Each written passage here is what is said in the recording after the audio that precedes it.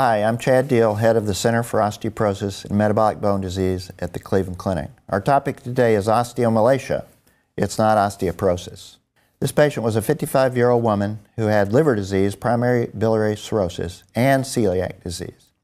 Her vitamin D level was less than 7, and she had secondary hyperparathyroidism with a PTH of 300 and an ALT phos of 350.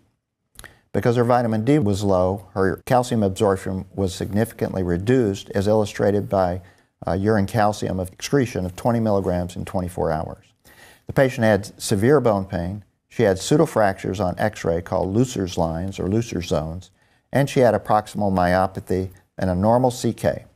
She had a serial decline in bone density over the last 12 months, a low bone mass, and her diagnosis is not osteoporosis, it's osteomalacia, and she needs vitamin D, not anti-resorptive therapy. She was treated with 50,000 units of vitamin D daily for 14 days, then twice a week for 3 months. Her vitamin D level increased to 80, her PTH declined to 85, her ALT phos declined, and her bone density increased 18%. This significant increase in bone mass is a result of mineralization of unmineralized osteoid in the skeleton. Her X-ray in the knees showed Looser's lines, which represent pseudofractures. These areas of lucency are filled with unmineralized bone or osteoid.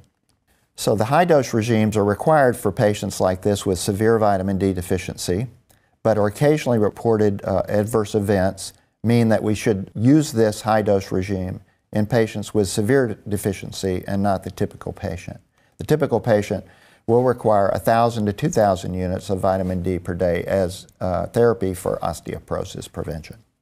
The two most common causes of vitamin D deficiency are related to the inability of the sun to produce vitamin D in the skin because of sunscreens or increasing skin pigment, which limit the ability to produce vitamin D in the skin.